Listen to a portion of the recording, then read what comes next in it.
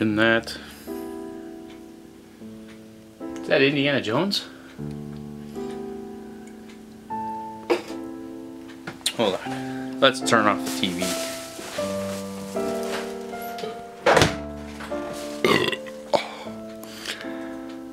And by turn off the TV, I mean close the door.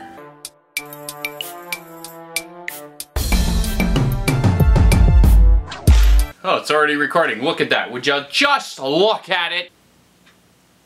Welcome to the Squat Shop. Oh, squat. Squat's like sweat when it squirts out of your body. Welcome to the Sweat Shop. I'm Jack. I make stuff. Look, this was coming for repair. This is an elbow piece for a plate of armor. It was sharp. It cut me here, so I drew a smiley face, and then I took this. When fighting in medieval armor with your friends, that's where I'm off. It's down here. Jack's up here. I normally talk here. Jack's up, that's because it's a Coke and not like a Monster or like 10 Red Bulls. So something to think about. If you're gonna make armor to fight your friends in, you don't want sharp edges. This thing was a little sharp. I got cut, made a smiley face out of it, and look. It doesn't wink. I'm not even gonna talk to you about how to make that, because I really would like to show everybody how to make a basic helmet to fight in with stick fighting game stuff. There are many types of helmets you can make. I'm going to make the one where you do not need to weld it, and all you really need is a selection of hammers and a selection of files and a tree stump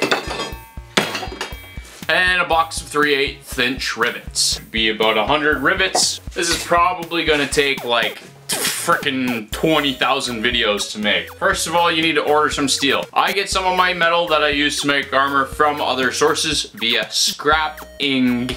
Great way to get free materials to build all kinds of things, but y'all know that there's a company called Metal Supermarkets in my area, and they'll share it and they'll make nice shapes, whatever shapes you want. I've ordered this material, 14 gauge. Basically, if you swing a baseball bat at somebody wearing a helmet made out of 14 gauge steel, it should take a light dent, but you should be safe inside if you pad it with some foam inside. I suggest that if you're just gonna try to make a helmet for the first time, try it out of mild steel. It's easier to drill, easier to work with. You end up with a pretty decent thing in the end, so long as you do it right. So, I've got this. I've ordered a bunch of these strapping. I call them strapping because we're gonna make a spangin' helm. Spangin' helm. You want the history lesson too? So a spangin' helm is a type of helmet that was fairly common design for a helmet in the early Middle Ages.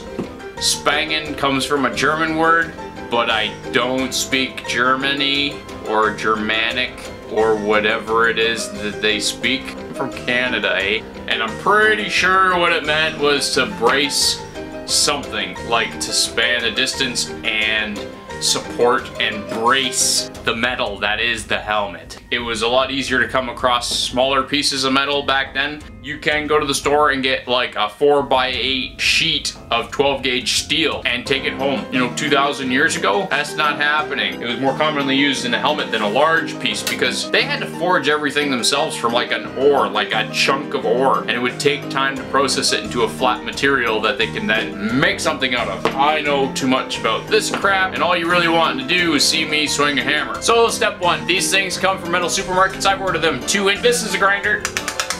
Why is the grinder never plugged in? One of these days I'm gonna hardwire my grinder to the wall. Don't use gloves, because if you use gloves and you touch your grinding disc, it can suck your hand in.